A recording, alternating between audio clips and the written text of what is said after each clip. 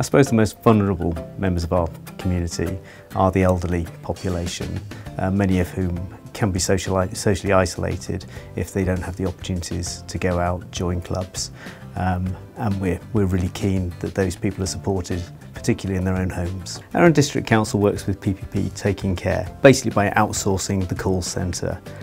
so that we know that we've got somebody who's at the end of a line 24 hours a day, 7 days a week. We're working with a company that's got over 30 years worth of experience,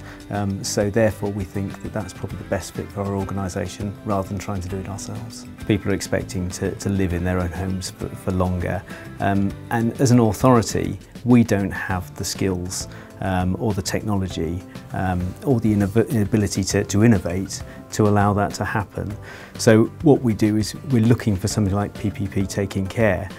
to give us that direction to say this is the way technology is moving in the homes, and this is something that you may want to consider with your community. The process has been, as I said, seamless, so it's been